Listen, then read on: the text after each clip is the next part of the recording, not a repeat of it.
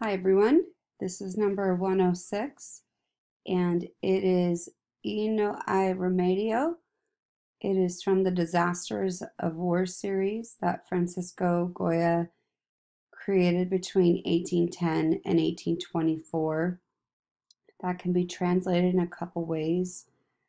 The actual translation is "and it can't be helped," but art historians have titled this "and there's nothing to be done." Although the actual translation in Spain would be "and there was no remedy." But for our intents and purposes, it should be called "and there's nothing that could be done." So Goya was the court artist for Charles VI in Spain, but he also belonged to an intellectual circle that embraced the ideas of the French Revolution, and his work was often subtly criticized. His work often subtly criticized the court for which he served. But that's going to change. His opinions with the Peninsular War that had begun in France. It began when France worked with Spain. Spain is going to allow the French to invade Portugal. However, Napoleon is going to renege on that deal, and in 1808, Napoleon launches a campaign to conquer Spain, and that would eventually place his brother Joseph Bonaparte on the Spanish throne.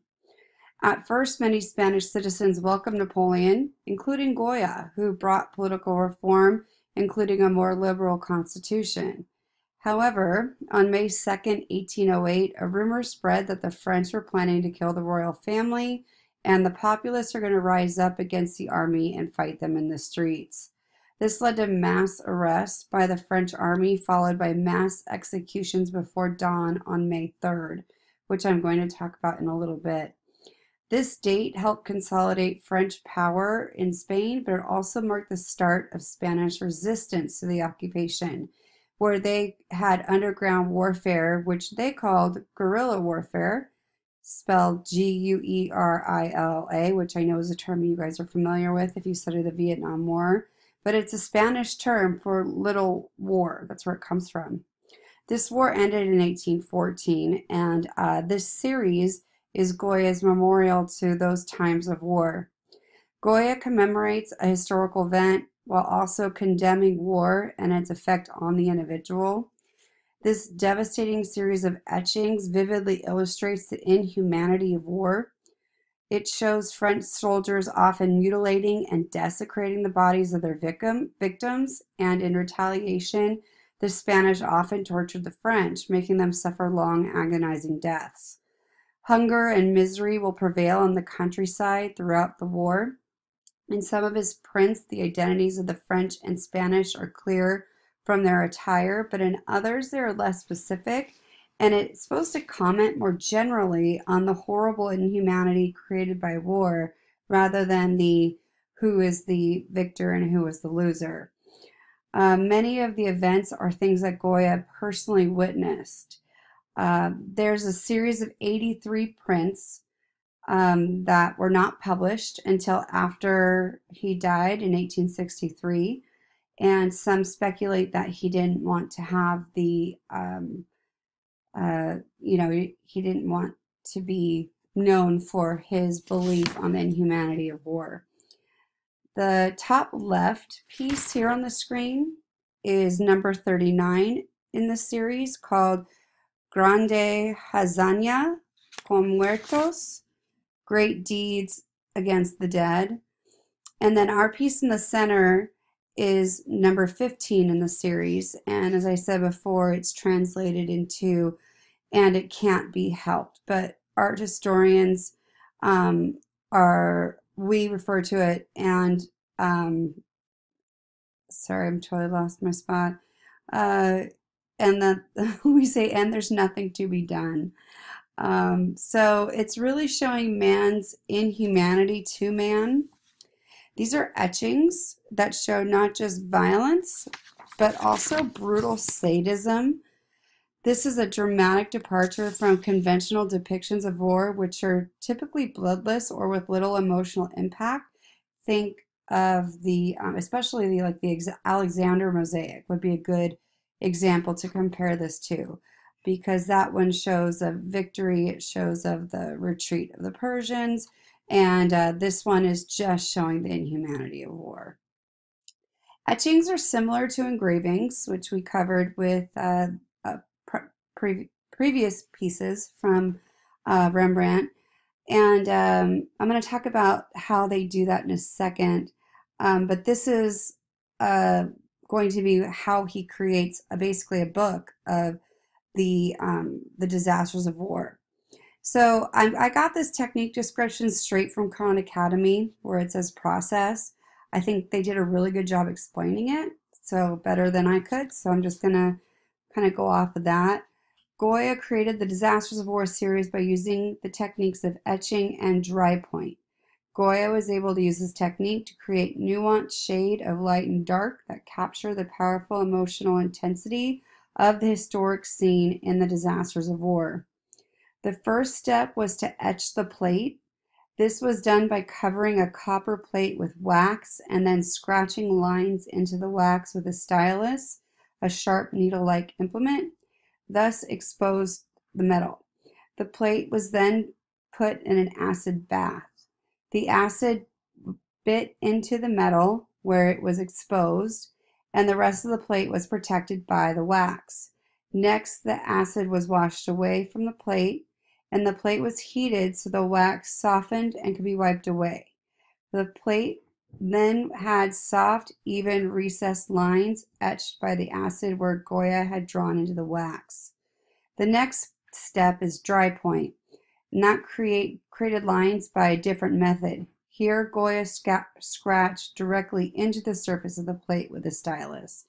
This resulted in less even lines, since each scratch left a small, ragged ridge on either side of the line. These minute ridges catch the ink and create a soft, distinctive line when printed. However, because these ridges are delicate and are crushed by repeatedly being run through the press, the earliest prints in the series are generally more highly valued, so each one will be numbered and sold. Finally, the artist would ink the plate, wipe away any excess ink so that it only remained on the areas where the acid bit into the metal or where the stylus had scratched the surface. Then the plate and moist paper were placed atop one another and run through the press. The paper is now a print, and it drew the ink from the metal and became a mirror of the plate. Okay, so that's how they make etchings and dry point. So the way that this is romantic, which it certainly doesn't go by our definition of romantic, but for romanticism's sake, this is an image of blind terror and fear. So it really is supposed to be about emotion. It is also a sensational current event. There's definite lifelike poses. It's an unbalanced composition, and really there's no moral here. It's just emotion and supposed to be very dramatic. The Peninsular War had a lasting effect on Goya and his art style. And he also suffered from depression, which is what this piece down here is showing, with the bats and the owls and him with his head down. But anyway, getting back to the Peninsular War, which is the war between Spain and France, that is going to also lead him to painting the 3rd of May, which I mentioned before. This is one of his most famous pieces. He did a 2nd of May, which is the battle, and then he painted the 3rd of May. Both of them are in the Prado, and they're right next to each other, and they're just amazing to see in person. But the 3rd of May, I'm showing you guys this because I think it's important for you guys to see what Goya is in regards to a painter. Just like Rembrandt, he's mostly known for being a painter, not necessarily an etcher. So this is, I think, an important piece. And so it was painted 6 years after the event, and it's considered a powerful indictment of the barbarism and horrors of war. It contrasts starkly with other art pieces dealing with war because, again, there's no heroic martyr, a focus of the painting, but rather the victim who expresses fear and desperation. After the Spanish invaded on the 2nd of May, 1808, about 400 insurrectionist Spaniards were executed by French troops the next day. Goya achieves its shocking effect of the execution with a dramatic use of light and innovative composition. A lantern bathes the victims in a bright beam of light. If you notice down here in the bottom left side, there are the victims who had already been killed by the line of soldiers here. And these uniformed officers are positioned diagonally with their backs to the viewers.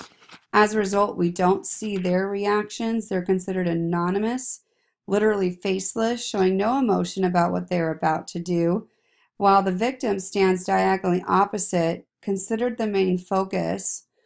He has a white shirt and yellow pants, and he looks like he's trying to surrender. He must know that, like the last piece that Goya did, there's probably no hope for him, but he's still trying to plead for his life. The background of the painting is the deepest, darkest blue, which intensifies the grim and tragic nature of the scene. And although artist isn't taking sides, he's not saying what's good and what's bad, there's no moral here. This scene is just supposed to be an indictment on the horrors of war and the suffering it causes, because it gives suffering a face. So this is considered revolutionary because it shows there's no heroism in war, just victims and suffering.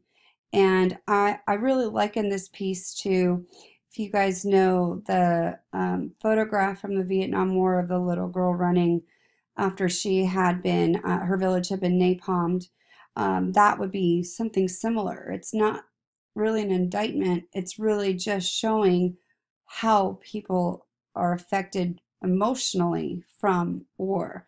And Goya does an amazing job doing that. And so that's the, I guess I have a few more things to say. He also is almost like a Christ-like pose of the man who's about to be shot, with his arms outstretched like Christ would have been on the cross.